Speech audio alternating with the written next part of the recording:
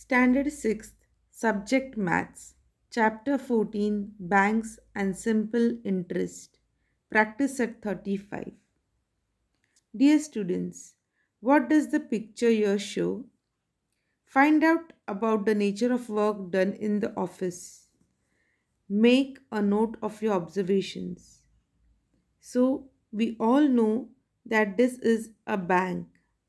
A bank is a government recognized organization that carries out transaction of money. It is a financial organization. Finance relates to money.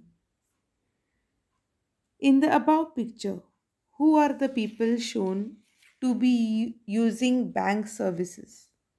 We can see students, farmers, women, saving groups, industrialists, professionals and traders, businessmen are shown to be using bank services. What does the symbol on the bag in the center stand for? The symbol on the bag in the center stands for rupees. What do the arrows in the given picture tell you? The arrows tell us about the monetary transactions taking place. In simple words, it explains the give and take relationship. Now let us learn about calculation of interest. Account holders of a bank are paid some amounts for keeping their money in the bank. On the other hand, people who borrow from a bank are charged an amount for the use of the money loaned to them. Such amounts are called interest.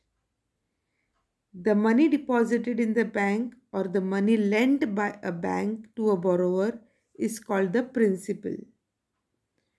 So, you have come across two terms in banking here. One is interest and the other is principal. Principal is the amount which we deposit in the bank and then the bank gives us an interest on it. Or the principal is the amount that we take from the bank and then we pay an interest to the bank. So this is about interest and principal. Now let's learn what is percent per annum, that is the rate of interest. When calculating interest on a deposit or loan, the rate of interest is given for every 100 rupees. That rate of interest is for a given period of time. A rate of interest, that is percent per annum, written as PCPA, gives the amount of interest due on every 100 rupees for a period of 1 year, that is annually, yearly. So now, what is simple interest? In this class, we shall learn only about the interest charged for 1 year. This is simple interest. The interest charged for longer periods of time can often be quite complicated. That rate is different from simple interest. Practice set 35. Question number 1. At a rate of 10 PCPA, what would be the interest for 1 year on rupees 6,000? So here at the rate of 10 PCA, R is 10. Interest we have to find out. Time given is period of 1 year and rupees 6,000 is our principal. Now there are two methods which I am going to show you to solve this sum. You can choose any one method, whichever you find easy. First one, I will teach you the textbook method. So in textbook, method 1, which I am going to show you is principal amount we write down as rupees 6,000. Rate of interest is 10 PCPA and let interest on the principal of rupees 6,000 be rupees X. So we have to assume here that the interest on principal amount will be X. Next step, by taking ratio of the interest to the principal for both, we obtain an equation. Next step is to form an equation. You have already learned how to form an equation. So principal of rupees 6,000, the interest taken is X. So what can be our equation? X upon 6,000, that is the interest on 6,000, is equal to 10 upon 100. 10 is the interest on 100 rupees. So this way you can form your equation. X upon 6,000 is equal to 10 upon 100. Now we want to eliminate this 6000 and find the value of x. So we will multiply both the sides by 6000. So multiplying by 6000, we will remove this 6000. X we will get equal to 10 upon 100 into 6000 here. Now multiply 10 into 6000 upon 100. Reduce the number of zeros. You will get 10 into 60. Okay, that will give you 600. The interest for 1 year is rupees 600 is your answer. So this way we have solved a sum using first method, which is based on the ratio method, which is also given in textbook. The second method is using a formula for finding interest. Let's learn about it. In this method, you will also have to write down the principal as P is equal to 6000 rupees. Rate of interest, which is R, is equal to 10%, and time, which is taken as T, is equal to 1 year. Now we will use a formula for finding interest. The formula is interest is equal to P into R into T upon 100. This formula you will be using even in higher classes. So you can memorize this formula for interest, which is P into R into T upon 100. Now we have to substitute these values. So P is how much? 6000 here. P is equal to 6000. So in place of P we write 6000. Next is into R. R is 10%, so into 10. And T is 1 year, so into 1 upon 100 as it is. Now 0, 0 we will reduce and 600 will be left. So when you reduce the zeros, you can multiply first, then divide. So 0, 0 you reduce, you get only 600 rupees as your answer. Hence the interest for 1 year would be 600 rupees. So there are two methods which I have shown you. Method 1 is in your textbook. Method 2 is using formula. So those who choose to follow method 2, you will have to write down this formula in your notebook before you begin the practice set. So let's see the formula. Interest is equal to, that is I is equal to P into T into R upon 100, where P is equal to principal, T is equal to time in years, and R is the rate of interest. In the next sums, along with interest, we will also have to find out the total amount which will be received at the end. So there is a formula for total amount also. Principal amount, that is this principal plus interest, you will get your amount. So if I say I am giving 6000 depositing in the bank, and at the end of the year the bank is giving me 1000 interest. So my total amount will be principal plus interest I will get. 6000 also I will get back, which I deposited at the end of the year, plus the 1000 rupees interest. So total 7000 I will get as my amount. So amount formula is principal plus interest. So you need to write down this formula in your notebook along with this formula if you're going to use the method 2. Now in this particular video, I'm going to solve the remaining sums using the method 2. That is using the formula I is equal to P into T into R upon 100. So let's begin with second sum. Mahesh deposited rupees 8650 in a bank at a rate of 6 PCPA. How much money will he get at the end of the year in all? So first we have to find a P, R and T to find the interest. P is principal 8650. R is rate of interest 6 PCP, and time given is at the end of the year means 1 year. So let's solve the sum.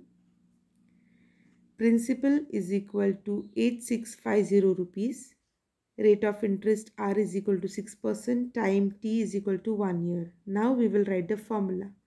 Interest is equal to P into R into T upon 100. Now we will substitute the values for P, R, T from here. So equals to 8650 into 6 into 1 upon 100.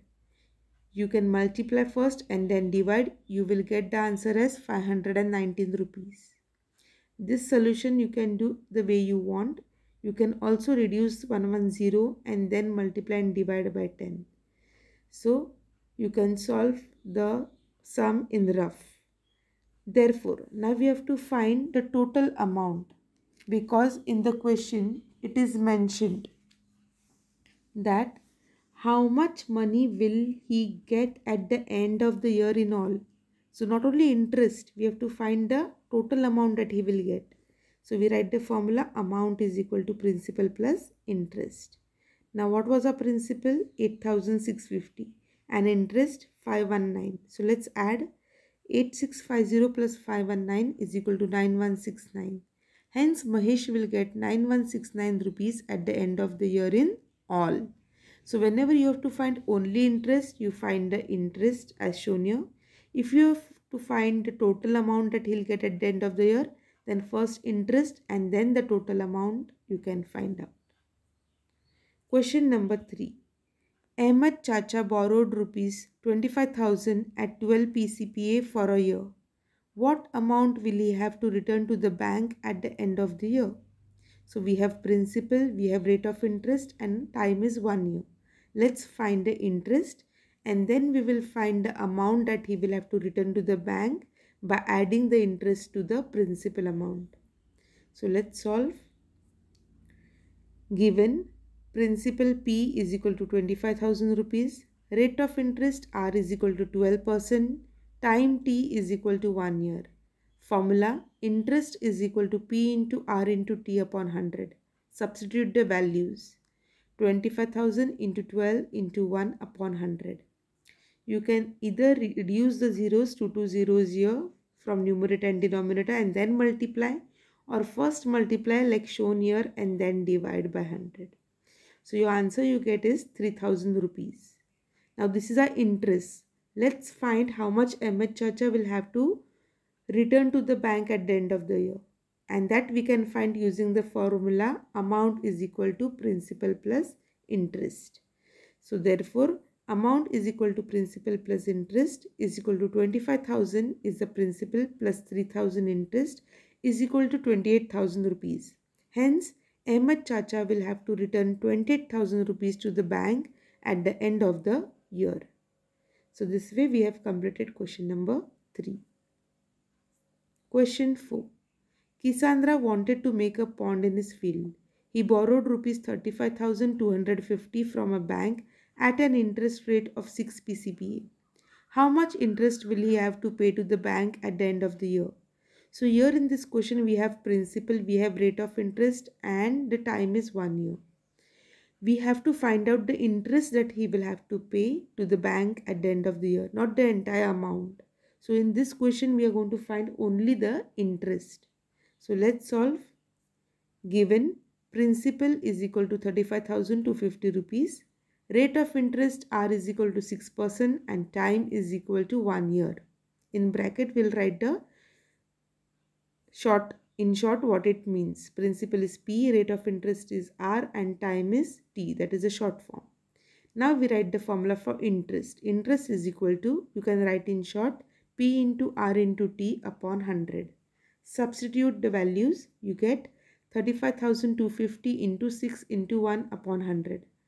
You can either divide first and then multiply, or you can multiply first and then divide, whichever way is suitable to you.